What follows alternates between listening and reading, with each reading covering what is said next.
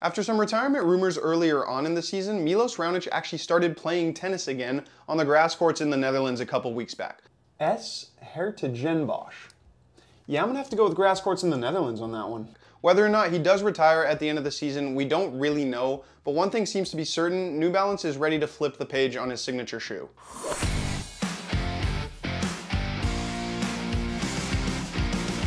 I'm back on court, everybody. The ankle is feeling much better, and I've missed playing tennis so much, but I've got some bad news. The New Balance LAV is dead. The original one will go down as an absolute cult classic. Honestly, if you were lucky enough to own a pair, you know how special it was. I think we're still getting people asking about it to this day. It's gone, guys. I'm sorry, it's been gone for years. It's time to move on. Before we do move on, though, remember that you can check out these shoes on our website, racketsandrunners.ca, and please remember to like the video, subscribe to the channel if you haven't already, and let me know down in the comments what you think of these shoe reviews. I know they're a little bit different to the usual tennis racket content that we do. Also, if it looks like I'm sweating, that's because I am. It's 100 million degrees in this room, and I don't have an air conditioning unit, so yeah. Back to the LAV though. The second one definitely wasn't as popular as the original. The upper was much stiffer and it just didn't have that same easy to wear feel. But that's all over now because the LAV is done and New Balance totally went back to the drawing board in developing the CT Rally.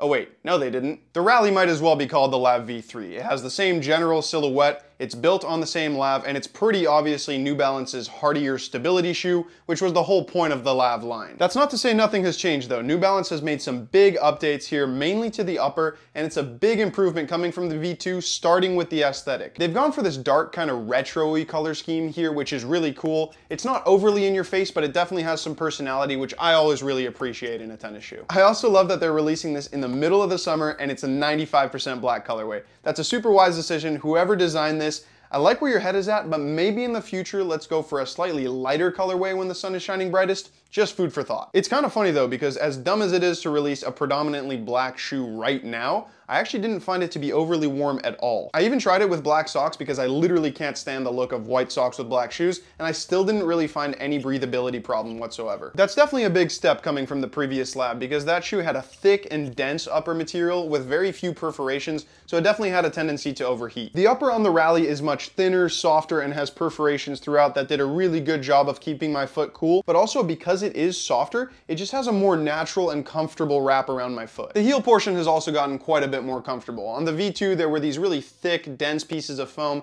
that could cause a bit of awkward pressure around the ankle collar. On the Rally, they're much smaller and softer, and ankle retention is still just as good. Like I mentioned earlier, the actual cut of the shoe hasn't changed all that much coming from the LAV V2. It still fits pretty wide in the toe box and then has a slightly narrower midfoot and heel portion, and the fit is true to size, if not maybe a touch on the small side of things. But just because the cut and last is the same as on the previous LAV doesn't mean the fit isn't much better. For one, this softer and more flexible upper adapts to the foot a bit more naturally, so you've got this more uniform wrap throughout. There's no awkward creasing or pressure points here. I never personally had much of an issue on the V2, but I know some coworkers who did, so that shouldn't be an issue anymore. Also, after just a bit of break-in, the whole upper gets even more flexible, so if there is a bit of that awkwardness at first, it should go away after less than an hour of play. But I'm not done complimenting this fit, and this kind of goes into lockdown as well, which is why I've coupled the two together, but there's one major improvement that I couldn't be happier about. If you've watched any of our shoe reviews before, you'll know how much I appreciate a good lacing system. It's such a simple yet effective way of drastically improving your fit and lockdown, and yet companies seem to be ignoring it all the time, although I guess not as much anymore. As you can see, instead of the more traditional lace holes you have on the V2, the laces go through this sort of cable system on the Rally. This makes it so that when you pull down on the laces, pressure is distributed more evenly across the top of your foot. That means you can tie them tighter without worrying about lace bite or any discomfort. On top of that, you got this much thicker tongue on the Rally than you had on the V2. Again, another piece of tech that is so simple yet so effective. I love poofy tongues because they're just more comfortable, and they also allow you to pull down on the laces without worrying about lace bite. All that is to say that the fit and lockdown is just much better on the Rally than it was on the V2. There's much less dead space throughout the shoe, so your foot will just react more one-to-one with the upper. Genuinely great job, New Balance. There's one thing I'd like to make really clear because it kind of caught me by surprise, but there is a massive difference between the platform you're standing on when these are fresh and after a couple hours of play. The fresh foam midsole here softens up astronomically over time. Right out of the box, it's honestly one of the harder shoes that I've put on my foot, but then after just a tiny bit of playtime, it does a complete 180 and becomes super soft, almost gushy. The heel portion is especially soft, so for those of you that don't like the harsher ride of more traditional stability shoes, you'll love the cushioning you get here. I wouldn't necessarily call it springy, but it's also not so soft where you feel like you're losing energy during movements. It's the closest sensation I've felt to the GP Turbo, although still not quite on that shoe's level. Whether or not it provides any actual energy return on push-off points, I'm a little hesitant to say. I don't actually think any shoe really boosts performance in that sense, but it at least provides the sensation of energy return, which is half the battle. It's kind of like, does a lightweight shoe actually make you faster? No, not really, but it makes you feel lighter, so it gives you the sensation of being faster. Speaking of weight, they're the same weight as the previous LAV. They weigh 382 grams in a size 9.5 US, which is neither heavy nor light, so yeah, make of that what you want. Now, in terms of sliding capabilities, I have to say I'm actually pleasantly surprised. New Balance has never had a shoe that's slippery enough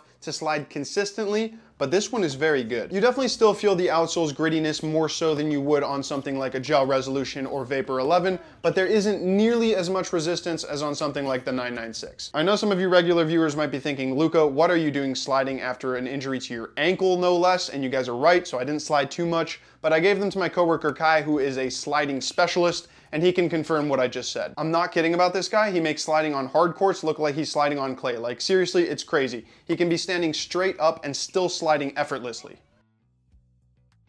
The LAV was, and now the Rally is, New Balance's go-to support and stability shoe. It's by far the best in their line and extremely competitive compared to the rest of the industry in both these categories. So again, because lockdown is so good, there's no unnecessary space or movement inside the upper, and even though it is flexible, it's still laterally quite rigid, so you won't feel any rollover when you are moving from side to side. The upper is a tank, so you'll get fantastic support there. But because the outsole is quite soft and cushiony, you don't have as much bulletproof stability as you could, but it's still very good. This level of softness shouldn't be much of an issue. It'll just take some time to get used to if you're coming from a more rigid shoe. I did find that sometimes the heel was a little bit too squishy and could get a little bit too wobbly, especially at the beginning of my playtest. I have been playing with the Vapor Pro and Vapor 11, which are, to be fair, extremely rigid shoes, but the LAV is noticeably less rock solid in terms of outsole stability. Still, the upper is built onto a very wide platform with the lateral shank here protruding a little bit outwards past where it is stitched onto, which is great for improving stability and just making it feel like you're standing on a very sturdy base.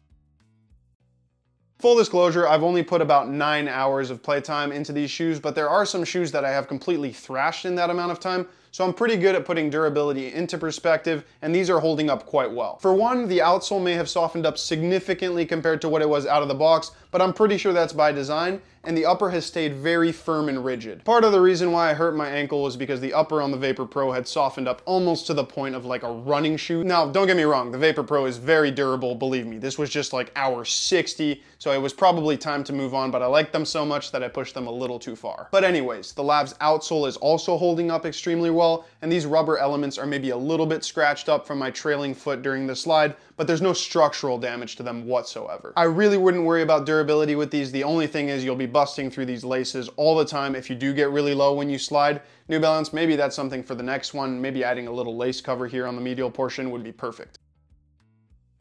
If you played with and liked the first and second LAV, you'll love the Rally. If you didn't like the V2 because it wasn't as comfortable as the original, think of the Rally as a sort of combination of the two. It would have been a better successor to the V1 because it fits so much more naturally, and for those of you that didn't like the two, I think you'll like this one a lot more. At its core, it's a proper stability shoe, but it does have that modern cushiony ride, so for those of you that don't like the rigid and harsh feel of more traditional stability shoes, you'll really like these. Think of them as a more stable but less squishy GP Turbo. I really enjoyed playing with the Rally, and it was pretty much the perfect shoe to try coming back from injury because it's stable, it has fantastic ankle retention and lockdown, but it also has that softness, so it's not as harsh on my joint, and it absorbs a good amount of shock. It might not technically be called the LAV, but it makes me want to say the LAV is back. Don't get me wrong, the V2 was fine, but this is a big improvement, and I definitely think it's going to help make it more popular again. If you do want to try on a pair, come visit our awesome shoe fitters in-store, or you can check them out online at racketsandrunners.ca. I mean, like the shoes. You can check out the shoes online, not the shoe fitters.